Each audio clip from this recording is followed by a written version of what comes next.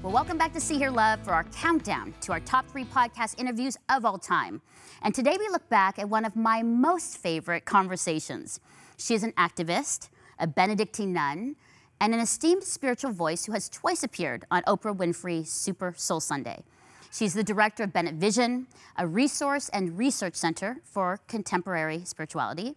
And she has received numerous awards for her work on behalf of peace, justice, and women in church and in society. She's also written The Monastic Heart, 50 Simple Practices for a Contemplative and Fulfilling Life. So let's jump into my conversation with Joan Chittister as we talk about a few simple practices for a contemplative and fulfilling life and the one practice that changed my life forever. Joan, it is so great to have you with us here at See Hear Love. Welcome to Canada. Oh, I love Canada, and I'd love to be. Yes, I do. Yes, I honestly do. Where have you been in Canada? Well, it's from the heart. After my biological father died when I was 3, my mother began to date a Quebecois, and he wanted to marry her, and she wanted to marry him, but she said she would not take her baby out of the country. You see, war was hanging over our heads. And she said, I love you and I love Canada and I'd love to be a Canadian. She said, but I will not take my baby out of this country at this time.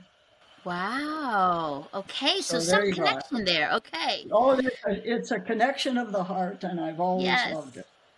Joan, that's wonderful. Now, for some of us, we don't know what monasticism is. It's a new word for some of us, this monastic heart. Yes. You know, what does that mean, the monastic heart, and how do we develop that heart of God? And you had said that, but I think just for our listeners who are unfamiliar with that. Well, I try to distill it in this book, and what I'm trying to say is that the monastic heart is about developing the kind of heart that a creator God has when God makes us. This is what I want for you. I want well, not woe. I'm not here to tease you into sin so I can convict you forever. This is a God who knows that we earn wisdom with difficulty. We learn life the long way, and often the wrong way.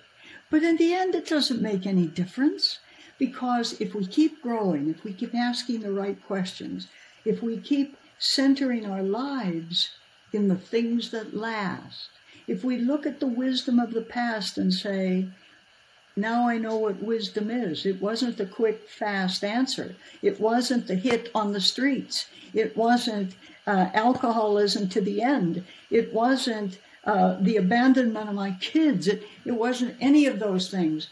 I woke up one morning in my life and I decided that I was going to live it well, meaning with authenticity, with simplicity, with profundity. I'm not going to just get pushed off anybody's high diving board at any moment. I'm going to think my life through, and I'm going to grab the things that make me more the best of what I am. Beautiful. Well, Joan, I know you have 50 simple practices for a contemplative and fulfilling life, and you have them in your wonderful book, The Monastic Heart. And I chose some of my favorites that I'd like to chat with you about. I went through them. I mean, if we could talk about all 50, that would be great, but it might be a 5-part series, Joan podcast. But here's the book. Love your book. So let's start with the first one. And maybe what we can talk about is, I love in the book how you explain what it is, kind of the practice of it. And so maybe you can help our listeners know that. So the first one that really got me was, is it statio? Good girl. It's the giving my whole self to the present moment. It couldn't be a better choice, Melinda, especially for our culture at this time. Yes. It's not difficult to figure out. You don't have to be a language major, but when you look at the word that is a Latin word, statio, you're looking at what the American mind says, station, right, where we stop, the place where we stop. So I have, and that's not easy. What does it mean? It means, Melinda, stop, honey. I know you just got off the metro. I know you're dead tired. I saw you throw your coat down on the front bench. Oh, you did forget half of the briefcase. Oh God! And they are going to call at 3:00. And oh man, what? And I have to get out there and start that souffle. Is it 350 or 450? Oh man! Just press the button. No, the Benedictine says, Melinda, now sit down. Put your coat down. Drop the briefcase. You can smell it in the food in the kitchen. It's there waiting for you. That's the next thing you're going to do, Melinda. That's the next thing. Now let's get there. Close your eyes. Sit still. 5 minutes. Clear the static in your head. It's what the kids call getting your act together. I'm about to go make that souffle. I can't make it it'll get gummy. It'll ruin it. I know it. I can get it done at 400, but at 300, all the cheese will stay soft. I'll do 300. Stazio says, be where you are. Get where you are going and be where you are. Have you ever had a business meeting with somebody who every 5 minutes looks at their watch? Yes. Right. They're not there. They're not there. The body has come, but the soul is nowhere near your conversation. The mind is nowhere ready for anything you ask. This morning, I took a half an hour of Stazio before talking to you. Wow. I know you said come on at noon. I don't want to come on at noon. I wanted this stuff to pour through my heart, to get into my head. I mean, I've been in this community 69 years. Wow. And I'm still thinking it through. I'm still saying, I hear really good things about this Melinda Esteville. She's worth taking the time to talk to. I'm going to concentrate on this a little while. I appreciate that. Honey. That's what it's about, consciousness. It's saying, when you do something, first collect your mind and your heart. Concentrate on what you're doing. Don't just take this Chittister thing and put a check mark in it. If you have 8 things to ask, you get them asked. Concentrate. So good, Joan. I love that. I feel like I want that on a poster or something because, you know, as a content creator, as somebody out there, and you understand, like in film and in broadcast and in content, it's busy and people are constantly just going, and it's like you don't have time. I shouldn't say that. You know, you can always make the time, but we have that excuse of we're so busy, we got to keep going. We're literally doing multiple things at the same time on our phones, and no wonder, even for myself and friends, we are stressed and anxious and exhausted and feel disconnected.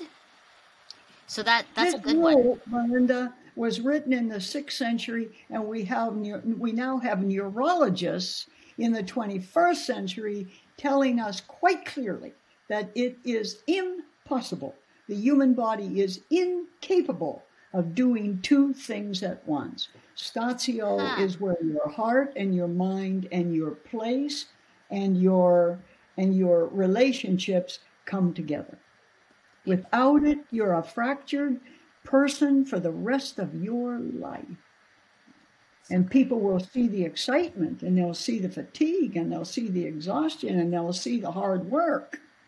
But what they won't be able to see is what you can't see. And that's the inside of you, that when we turn this thing off, we can look at one another and say, just like God said, and it was good. Mm-hmm. That work was good. Good. Okay. The next one is metanoia? I'd have been The disappointed. transformation of the self. That's it, right. It's not change. Hear the word. It's transformation. I'll give you a short story. I have a friend who years ago was the son of a preacher. Poor kid probably had all church that he could stand for a while. He's about 19 or 20 years, and here is his dad, the local minister with the heart of Christ, and everybody loved the pastor. The kid had it. He found the closest Harley or anything like it, climbed on it, and took off over the United States. He hit one bad hotel, one terrible party, one line of exotic dancers after another. And about 2 years later, he woke up staring at the ceiling in the cheesiest place in the middle of the country, and he said, just like the scripture says, "What am I doing here? I have wiped out my whole life." He got back on his bike. He rode all the way back to his family home where his dad was still the most loved pastor in the entire state. And he said, "Dad, I just want you to know that I was wrong." "Nah," his father said, "you're very right. Don't worry about it." This young man went on. He went to a seminary, and his father had nothing to do with it. He was ordained in the seminary and discovered, they gave him a little parish, and he discovered that just talking to small groups, all of it just wasn't what he thought ministry should be. And he became one of the best developers of spiritual materials that the United States had ever seen. That was transformation. Wow. That's what the Benedictine calls metanoia, being deep-seated,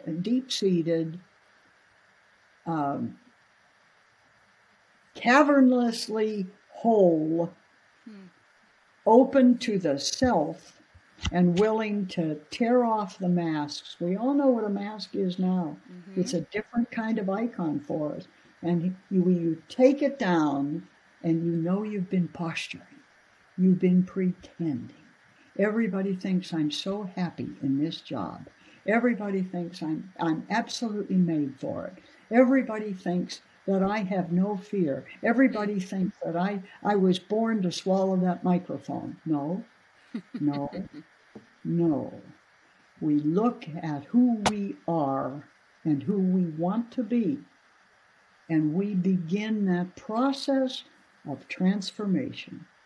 And we take our friends and our family along with us. No, I'm not that anymore. No, it's not a job I do one. Yes, Dad, I know I can get paid more doing that than training rescue dogs, but rescue dogs help people, and that's what I want to do. That's transformation. That's good. That's so good. Joan, wow. Okay, one that I love, hospitality, which I love in your book. It's communicate dignity and respectability to all people, especially those that people don't want to associate with or the less of. Hospitality. Okay. Yeah, and this is absolutely the center of Benedictinism, quite characteristic of it. The little story that goes with that is this one. When the Roman Empire fell and all the legions were brought home because they couldn't squeeze another penny of taxes out of the colonies, that meant that all the roads in the empire now were no longer safe. So here you had little families being beaten and raped and pillaged and burned and murdered everywhere. And here's this young man, Benedict of Nursia, and the disciples who heard these things from him and said, "I want to live like that." And he said to them, we have to do something for these people. And so they began to set up hospitality houses. I always forget this, but who was the first?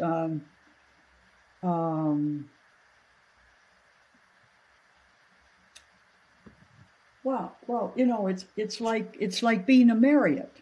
It's a Christian Marriott. The Benedictines were the first hospitality inns on the Wow. globe. Huh. And they built these little homes. You can still, if you'll come through Erie, you can still call the monastery and say, could I have a room for the night? Could I go into Wonderful. one of the hermitages? Could I go to prayer with the sisters? Would it be possible? And the answer is yes. Oh, absolutely. Please come. Yes, we're waiting for you. That's amazing. And so that happens to be true of Benedictine communities everywhere. It is a sign. It is meant to be a sign of total acceptance. Mm-hmm. It's not those people and us. Right. It's not that race and them. It's us. Yeah. And we owe one another this openness of heart. And if there's real openness of heart, honey, there is an open door to support it. Season 8 is all about getting to know you, the See Her Love community. Here are 4 ways to connect. Number 1, watch See Her Love anytime and anywhere on YouTube and Castle Media. Number 2, listen to the See Her Love podcast on Spotify and Apple Podcasts. Number 3, engage by visiting seeherlove.com, or my personal favorite, follow at See Her Love on Instagram. Finally, number 4, give to See Her Love in Crossroads by visiting seeherlove.com/give. Okay, our final one is, and really connects because I know this, is the desert. It exposes our weaknesses, but leaves us, as you say in your book, leaves us full of hope. Now, some people are like, no, the desert is desolate, it's difficult, it's hard, it's lonely, I'm parched, I'm thirsty. But I like that in exposing the weaknesses. The fact of the matter is, that. Yeah. The truth is that there is a desert in each of us. What we grapple with spiritually is the desert in us. Mm-hmm. Something's missing in our lives. And we get another hit someplace on a dark corner instead of asking, what am I really missing? Mm-hmm. I'm in this desert. I'm allowing these people to, quote, cure me with alcohol and drugs, with too much money and too little love, with too much love and too little care. This whole notion is the call to us to recognize our spiritual needs. Stand in front of a mirror tonight, that's your desert, and say, what is my spiritual need? Where do I go to get it? God is not a prize to be won, the Rule of Benedict says. You cannot win God. You cannot merit God. In his first chapter on humility, he says to you what is unlike every other major denominational approach to the spiritual life. He says, you can't earn God. You already have God. Trust that. Trust that. Now what? Now look at yourself. What do you lack in yourself? That's the big question for the first 4 degrees of humility. The next 4 degrees of humility are not, the first 4 are, what's my relationship with God? What do I have there? Do I have a relationship with God?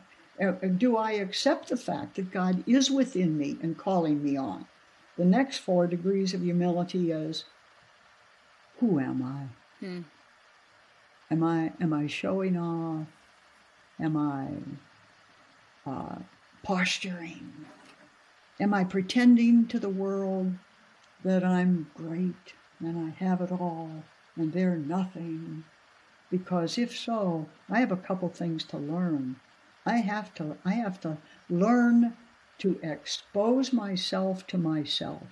In Catholicism, confession was always a big element. That turned into a new industry called psychology and psychiatry. They're both good. They're all 3 good. This is the call to me to expose myself to myself. I'm not the hotshot, and I can tell if everybody else got tickets for the banquet at the high table, and I found my ticket number is 36, and I don't like it. and I'm not going to go, or I'm leaving early, I'm getting a little message about who I think I am and how I deal with other people and what kind of a mask I am putting up between me and the rest of the world. And once I take care of wanting too much, lying too often, refusing to grow, then I can look at the last 4. There are 3 chapters on humility in this book. Mm-hmm. And this third one is about, if you want to know who you are, ask yourself how you're treating or what you think about other people. It's that simple. It's that simple. And that will take you, that little trip will take you out of the desert. God's not a prize to be won. God is a spiritual force within us that is calling us to free ourselves from the chains that are binding us, our addictions, our egotism, our need for power and wealth and a sense of importance. It's out, we go out to the desert to break our own chains. Beautiful. You know, Joan, as somebody is listening and they're really struggling and they're like, okay, I hear, the 8 simple practices I can do for a contemplative and fulfilling life. I know there's 50. But for someone struggling right now, 2 years into the pandemic, loss and grief, what would you say to them to encourage them? I mean, obviously we can say it'd be great to look through these and begin practicing, these. Of course. But what's your encouragement to somebody who's just, overwhelmed and struggling? In the very last chapter, I try to bring it together. I talk about the making of the monastic heart. Yeah. What's the stuff you make a monastic heart from? As you've pointed out so well, Melinda, there are these separate pieces, and some of them will appeal to you and you'll know you need them, and some of them you take for granted. But when you put them all together, it seems to me that this is what has to be left. The monastic heart depends on the spirit of tradition. I'm not my own God. I'm not my own company. There's been wisdom a long time before me, and I have to seek it and understand it. 2, exactly what you talked about. The monastic heart carries with it and abides in it always the spirit of community. Who am I working with? What am I working for? How am I doing it? And what am I gaining from it? Myself. The third element of the monastic heart is the spirit of reflection. Think. Take yourself in holy leisure to that moment. And if you're upset, ask yourself, really, why? Why? Is it possible that the thorn of upset is in me, not outside of me? And if it is outside of me, how do I deal with it so it doesn't destroy me? Then the fourth element of the monastic heart is the spirit of personal growth. Keep growing. None of us are finished. It's going to be the last breath. We'll be learning and also developing and becoming more of a gift to the rest of the world. The monastic heart also lives on a spirit of service. It's when I was a kid again, there's a line in the rule that says, let everyone, no matter how old or how infirm, be given a task. I said, what? My God, these people are cruel. They're gonna take 80-year-olds and give them a task. Yeah, you know what the task is? It's separating the mail or folding the wash. Why would you give everybody a task? Because everybody is important to the importance of the community. Everybody, which leads us then finally in the making of a monastic heart after tradition, community, reflection, personal growth, service, the spirit of transcendence, that we're not the end of it. This is the beginning. We're in training. We don't know how or for what or who it is. We just know that life is about more than this. And we're going to stick around and find out what it is. Wow. Joan Chittister. Amazing. Wow, you are quite an inspiration. And so, I mean, these are good. I think everybody needs to pick up your book, The Monastic Heart, 50 Simple Practices for a Contemplative and Fulfilling Life. And I think you're right. I think, there's 50. And as I went through the book, I kind of like dog-eared pages and highlighted the ones that really resonated or that connected with me, but also ones that I know I need to work on a little bit more. Yeah, the that's serenity right. and silence, the humility one. And so, well done. Thank you for lending your voice and thoughts to us, and so appreciated this time. So good. It's people like you, Melinda, in all honesty, who are providing the spiritual basis for important thinking in our own lives. Without you, the number of program directors that I have talked to in the last 3 months have touched my heart deeply, and this one today has been superb. Thank you so much. Thank you so much. Joan, it was a pleasure, and it was great meeting you as well. Hopefully our paths will cross again. I hope so, Melinda. I'm going to look for it, pal. Thank you so much. Thank you, honey. God bless you. What an incredible conversation, compelling, convicting, and challenging. And the most important questions to ask ourselves: who am I? And how are you treating or thinking of others will determine who you are. And yes, my word, not just for this year, but for my life, came from this conversation. And it's the word stadio, being fully present in the moment, be where you are, choose to honor the people that you are with your full self, engaged, listening, and learning. And so I think after this conversation, it's time for me and hopefully you to spend some time in silence and reflecting. And I was really moved when in the conversation, Joan shared that. She knew that our interview was at 12 o'clock, but she took some time prior and quite a bit of time to center herself and be ready to speak with me. Because this is what she said. She said, Melinda, I need to honor my time with you and prepare my heart and myself to be fully with you, fully present. And it was probably one of the most incredible things I've heard from anybody that I've interviewed, that it wasn't just another interview on the circuit, but that she actually intentionally spent time, thoughtfully, quietly, at peace to prepare for her time with me. I want to be like Joan. Now, here were your comments after you heard this conversation. From L. York 2018, this is what she said. Joan is an extraordinary human being, and her new book is deep, wise, and rich in spiritual lessons. Everyone needs this book. From Deb on YouTube, Joan Chittister for president with the US flag. And also from YouTube, Trish said this. This was such a good interview.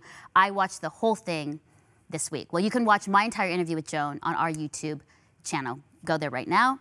You know, as I said, I want to be like Joan, giving my whole self to the present moment stadio. Metanoia, transforming of myself, creating community, working at serenity and inner peace, working towards peace and justice. So I hope those practices encouraged you, and I hope you'll take some time today and in the week to listen to God's Spirit speaking to you and to begin transforming more into the likeness of Himself.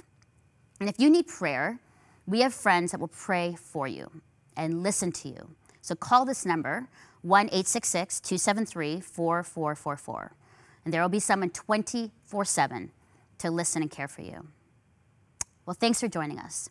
And always know, as I love to say, that as you do stadio, as you do metanoia, as you search and live in peace, you are seen, heard, and deeply loved by God, the one calling you to a more fulfilling life with Him.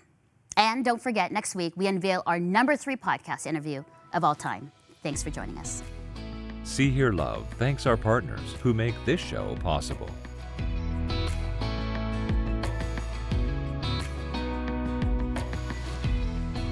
Thank you for your ongoing support of Crossroads, a supporter-funded, nonprofit organization and member of the Canadian Centre for Christian Charities. Thanks to faithful people like you, we are able to continue producing See Hear Love. You can write to Crossroads, P.O. Box 5100, Burlington, Ontario, L7R 4M2, or visit crossroads.ca to learn more about our programs.